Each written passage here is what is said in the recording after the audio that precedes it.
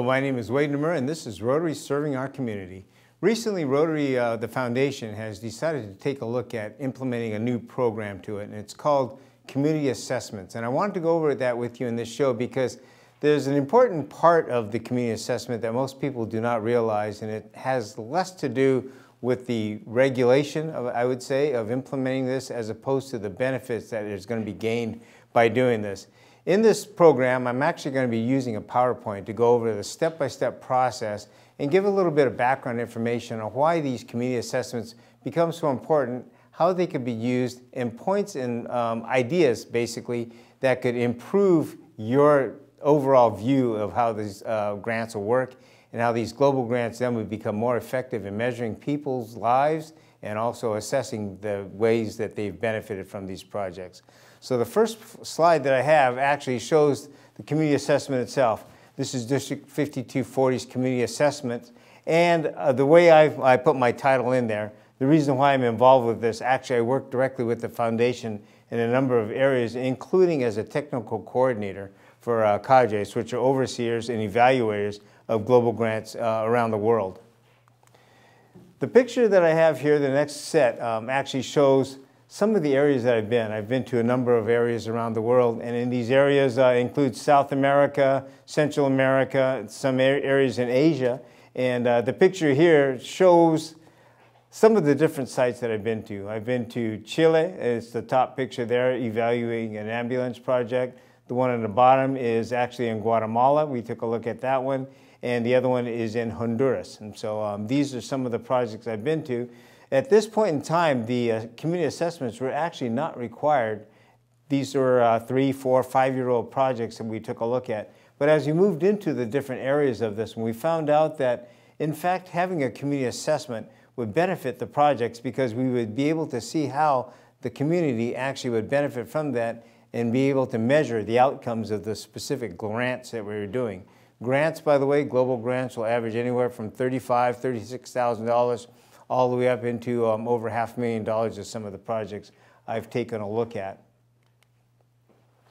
One thing that the Global Grant Community Assessment does, it creates a partnership, and also with the partnerships, you have ownership of it, you have the sustainability that then occurs because of that one. And I want to show you some of the projects as an example of how this actually works. As we take a look at some of the projects that we've done, the top picture is a water project that was done probably in the year 2005 or 6.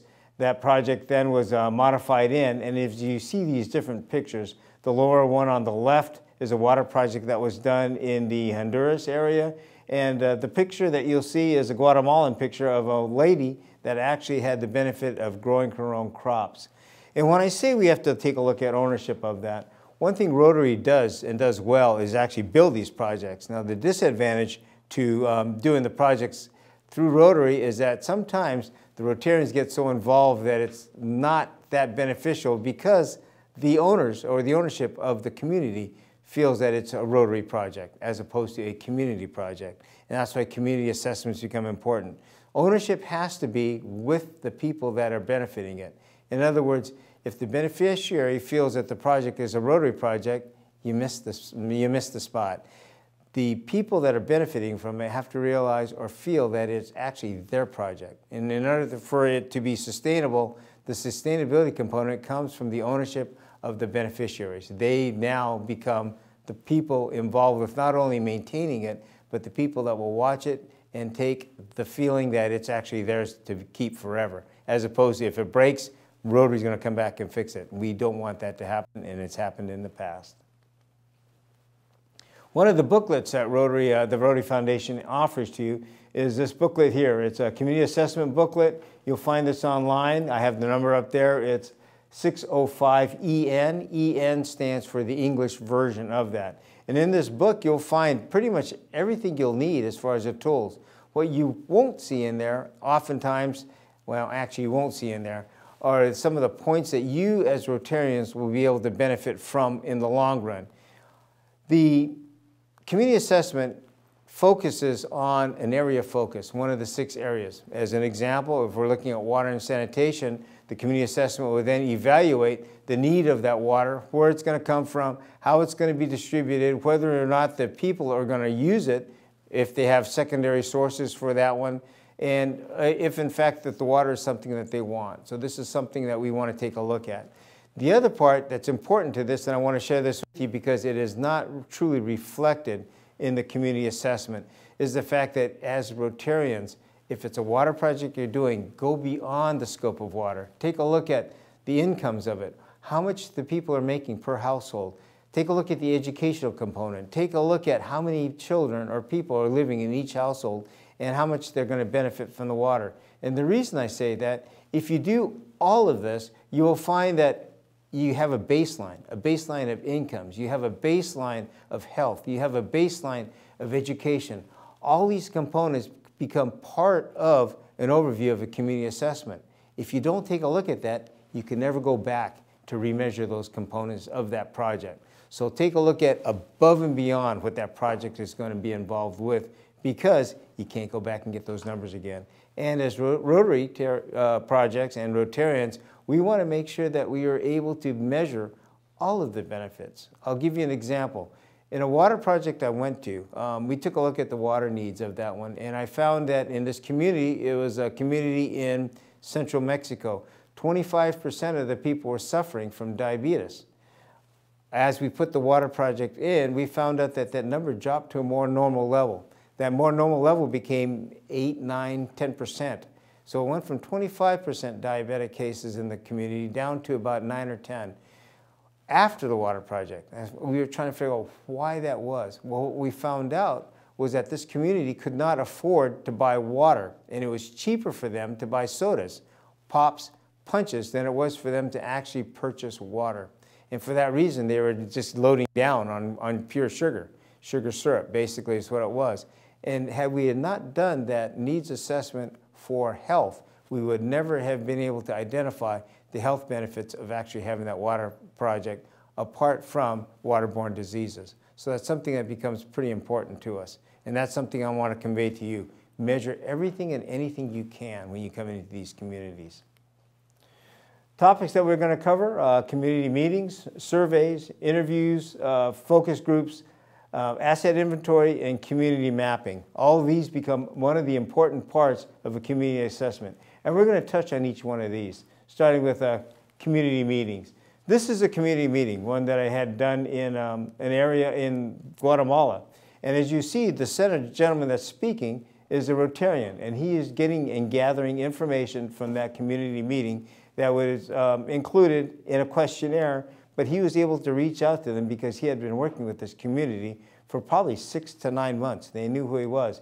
At this time, we were gathering not only information for the project itself, but also the buy-in. The buy-in, because that is an important part of that. As I told you before, the community has to feel that it's their project. And in order for them to do that, you have to ask them the questions. Well, why would you need this?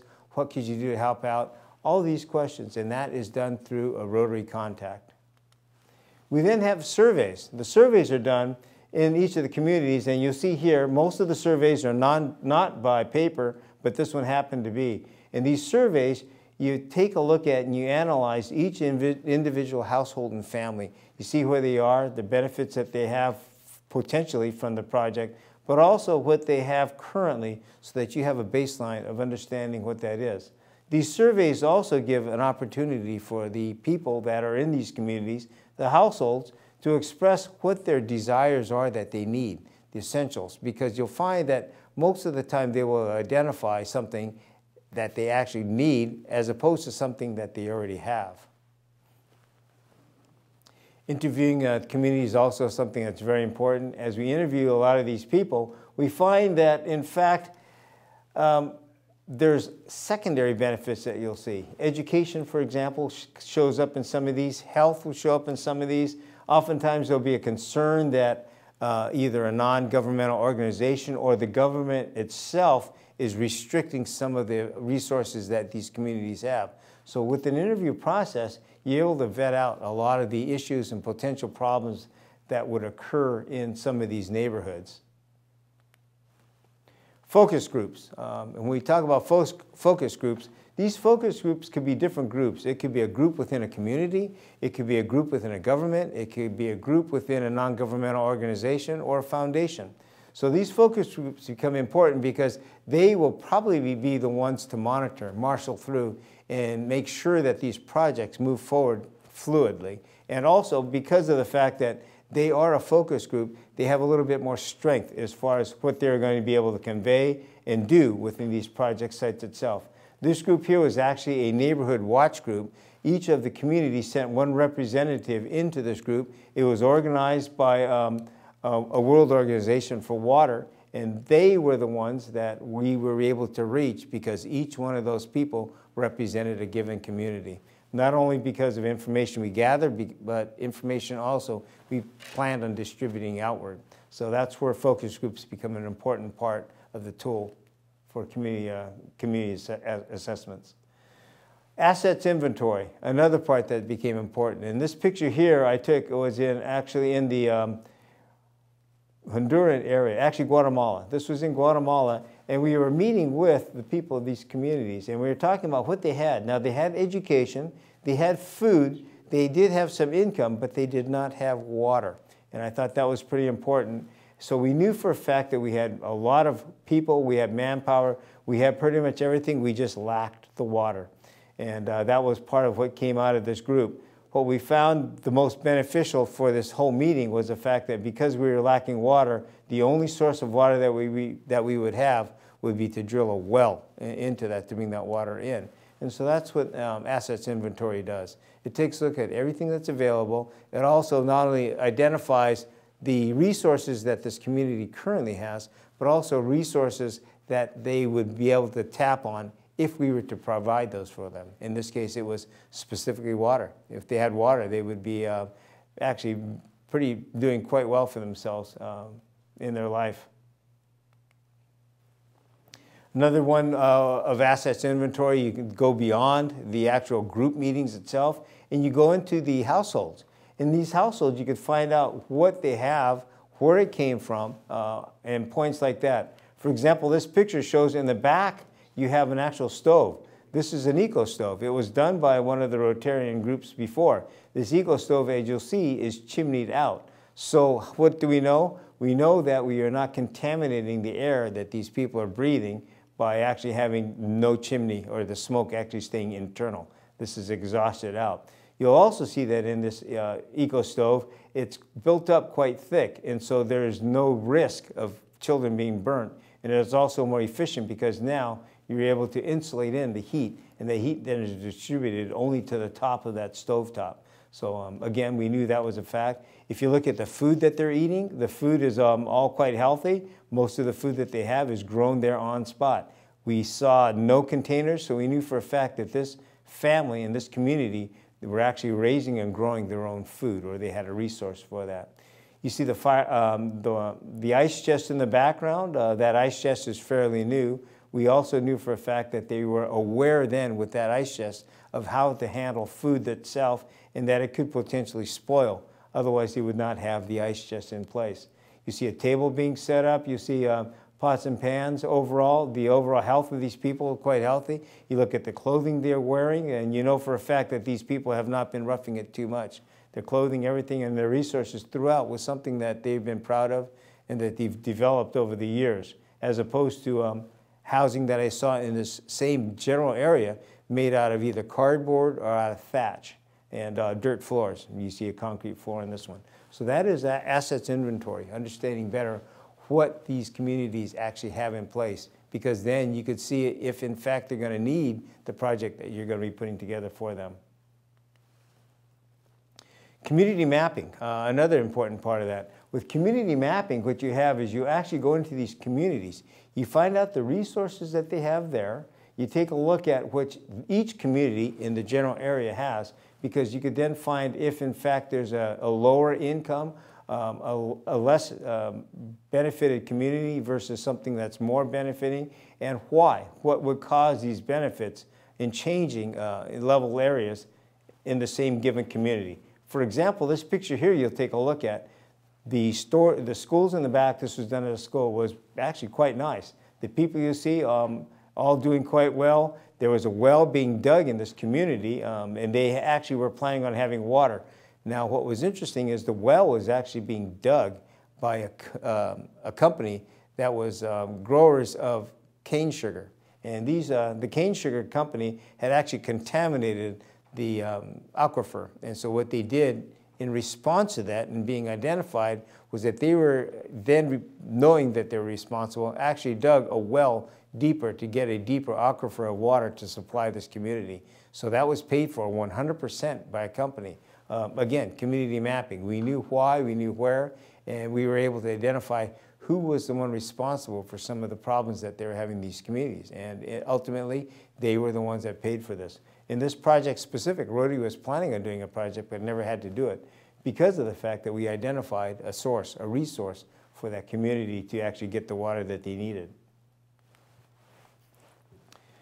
This is kind of, I'm going to go over right now, this is an application. The application, or I would say the form that you're going to be filling out. It's a 3-page form that you as a Rotary club will be filling out, actually will be responsible for, because this is an English version of that so you can see it easier. I put this on the screen and I broke it up so you can see each one of the questions.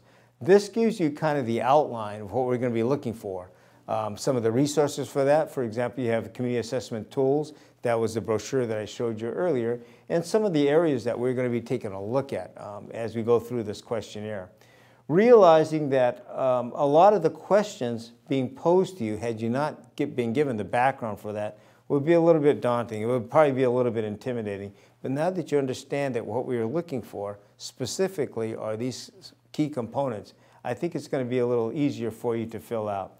The first question that you'll be clicking into is a beneficiary, community, or institution. So you'll fill in that box. The box then gets filled in, it expands. You could write this in, what I recommend you do is you write it actually on a Word doc. The reason for that is you could then cut and paste it into the box itself using a Word document.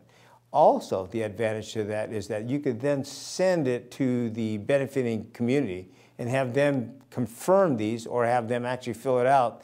With a Word doc, you could then Google Translate that and put that into the box, or you can now exchange that information back and forth with the different groups.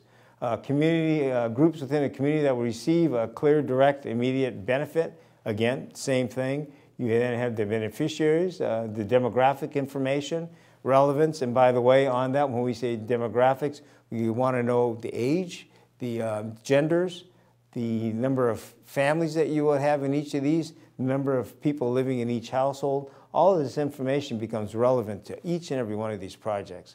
My suggestion is always gather more information than you need, because it's going to be something that you'll be able to count on later on and find out how effective your projects actually are. Who conducts the assessment or conducted this one here? You have a checkbox of all three. My recommendation is that you will have somebody on site where the project actually is being done, doing the project evaluation itself and filling out this assessment. You also want to make sure that everybody else is involved with that, including you, the international sponsor. So you will be the funding club, but you want to know what's going on. You want to understand better how this community is coming through with these, this information, these facts, these statistics, and also a cooperating organization. Now, I will give you an example of this. One project I evaluated was being done almost exclusively by a cooperating organization, a foundation. They had come in there, they had been approached by the Rotary clubs in that area. The Rotary Club then handed over the project to them because they had all the information, gathering information they had, and they actually ran the project.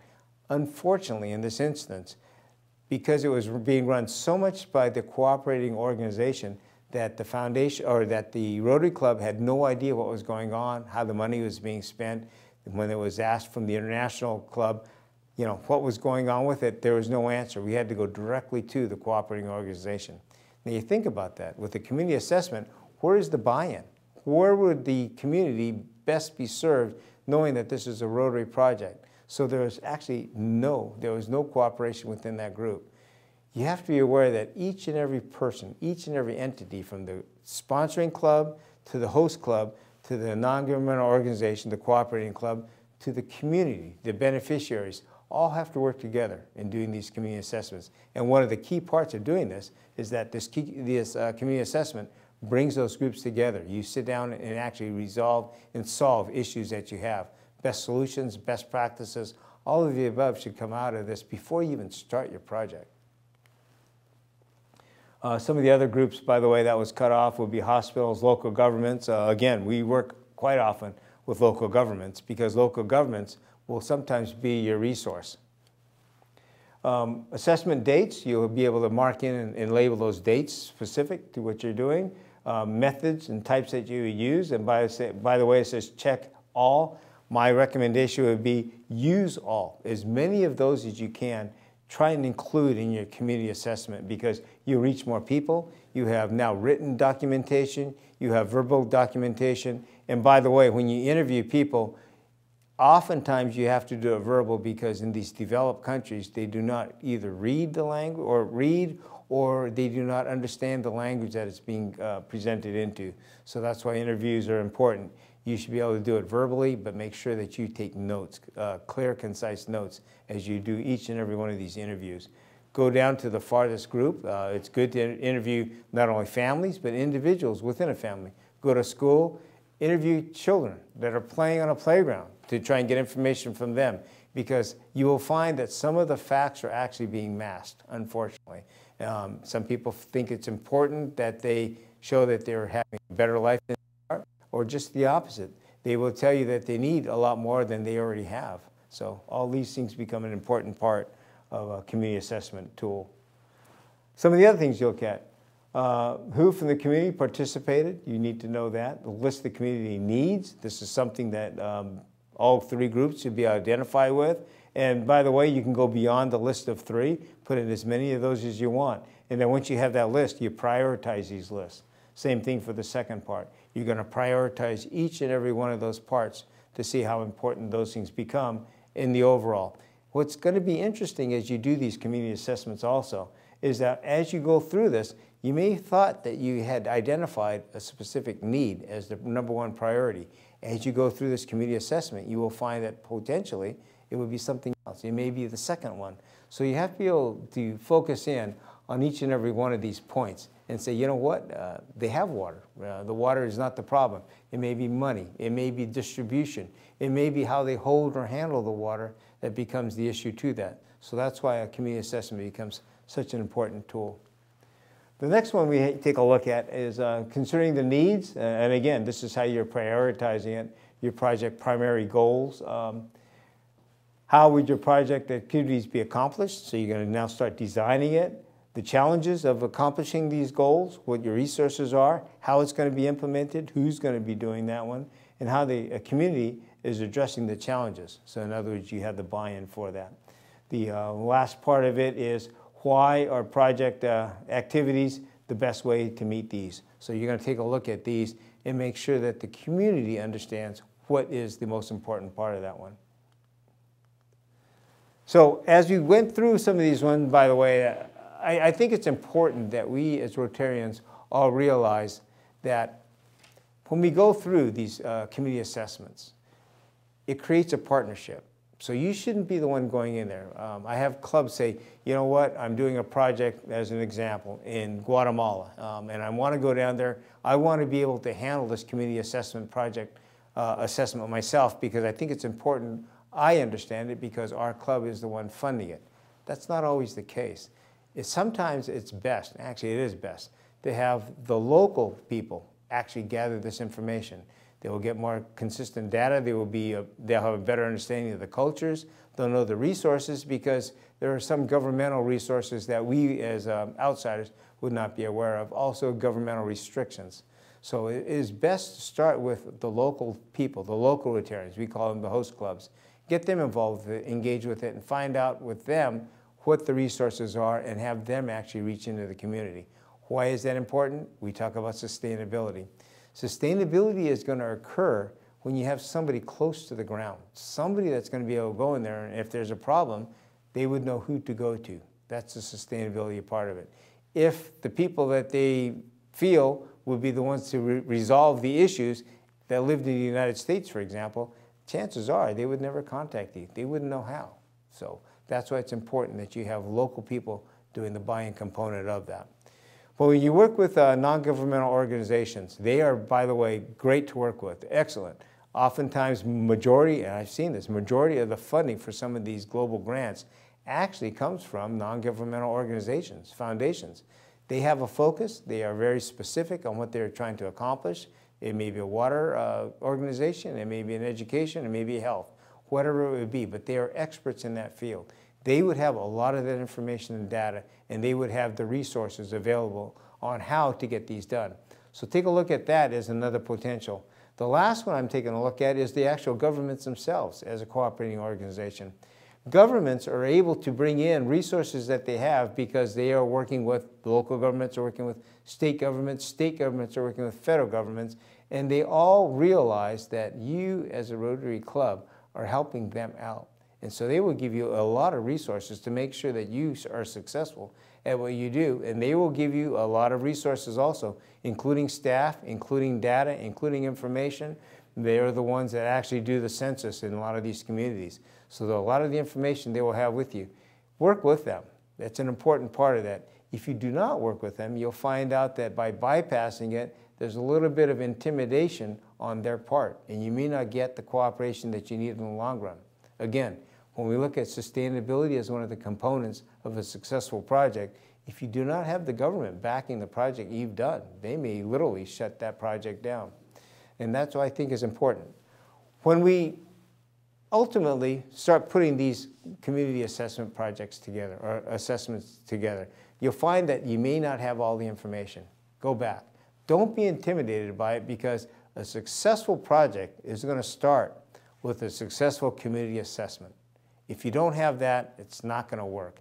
This is going to identify pretty much each and everything that you're going to have to do to make a global grant successful.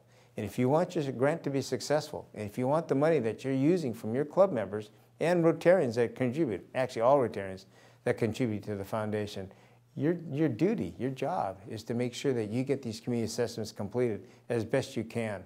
It's not something that is a requirement that you have to do. It's something you really should do. And I think that's an important part of understanding why the Rotary Foundation has put together the requirement of having a community assessment. With that, I'd like to say that Rotary has done quite a few great things around the world. Community assessment is going to be one tool that we're going to be using to make sure that each and every one is going to become better and better. With that, don't be intimidated. Take a look at global grants. They're doing wonderful things, great things around the world. With that, thank you very much. We will see you next time.